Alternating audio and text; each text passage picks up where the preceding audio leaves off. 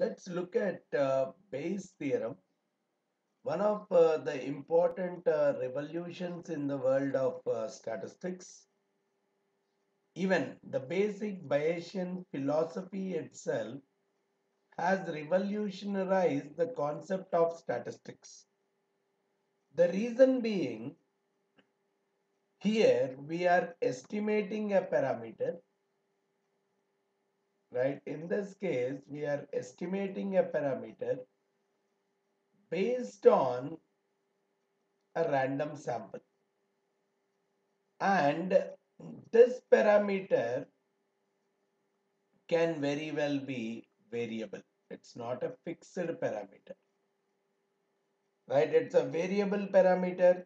Whereas when we talk about the typical classical statistics, there also we estimate the parameter. We estimate the parameter using the concept of maximum likelihood estimation. And in that case, the parameter is actually a fixed one. It's not a random variable. Whereas the Bayesian mechanism simply says any parameter that we are estimating, that could still be a random variable. Though here the classical mechanism says it is fixed, it could be an unknown quantity, but it is fixed. It's not a random variable. Whereas the Bayesian philosophy simply says that any parameter that we are estimating could very well be a random variable, which means I can very well define the interval for this kind of a variable, for this kind of a parameter, but here I cannot define an interval, right? So basically it comes out that I have to work out very careful here without making much of and I have to really work out on the data to a very drastic extent, whereas here I can very well make a probability kind of statements even with respect to my parameters also. So that's where we see that the world of Bayesian statistics has created new waves in the world of statistics, and our understanding of the statistics changed because of this Bayesian philosophy. Now, trying to understand the Bayes theorem. Okay, first of all, let's take a sample space, right?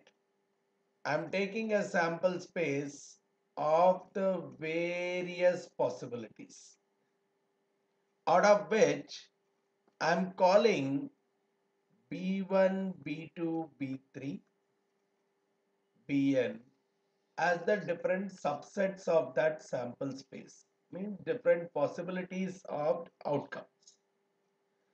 And here we are also making sure that the probability of occurrence of any one of them is definitely positive. It's not zero. Now we are considering an event A, and even there we are making it like the probability of the occurrence of A definitely is positive. Then what this Bayes theorem simply says is the probability of any of these subsets, right? Probability of any of these subsets given A is same as probability of occurrence of A given any of these subsets multiplied by the independent probability of each of these subsets divided by the probability of occurrence of the event A.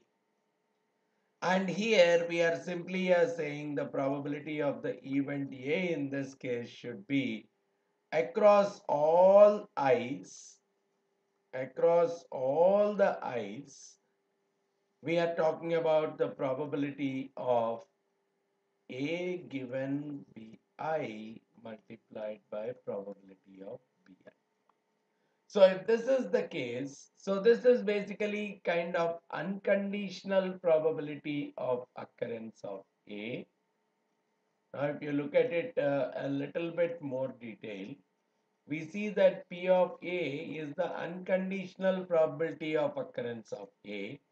P of B is the unconditional probability of occurrence of BI, and this is becoming a conditional probability of occurrence of A under the condition that BI has already occurred. That is where it is turning around a conditional probability. Right? Turn around a conditional probability. We are trying to find out the B given A probability in case we are knowing A given B kind of a probability. For example, let's take a simple example to demonstrate all this stuff. Let's talk about three groups of people, right? Three groups of employees. One, management guys in a company. Two, uh, to the executive grade. And three, the unskilled grade. Let's say a company is having three different kinds of people. Let's say we have 30% of the people, or probably the total 10% of the people are in management grade, 30% of the people are in the executive grade, and 60% of the people are unskilled. Right? And now here, let's say, so that's one information that is there. 10% of the people in a company are from management, 30% are from executive, and 60% are from unskilled. Now, what we have also seen is, let's say 15% of the management is left-handed. 15% of the people in the management are left-handers, whereas 20% of the executives are left-handers and 30% of the unskilled guys are left-handers. Right? So in a probability form, how can I write? The probability of management is 0.1. Probability of an executive is 0.3. Probability of an unskilled worker is 0.6. Now 15% of the management guys are left-handers. Probability of left-hander given he is from the management is 0.15. Probability of a left-hander given he is an executive is around 0.2. Probability of a left-hander given he is unskilled is around 0.3. Right?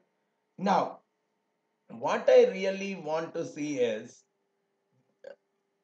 let's say I have picked one left-handed person at random. Right? I have picked one left-handed person at random. I really want to find him. What is the probability that he belongs to the executive category? So which means what I really want to find out is, given that the person is a left-hander, I want to find out what is the probability that he belongs to the executive category. This is where I can use the Bayes theorem. Because what is the Bayes theorem saying?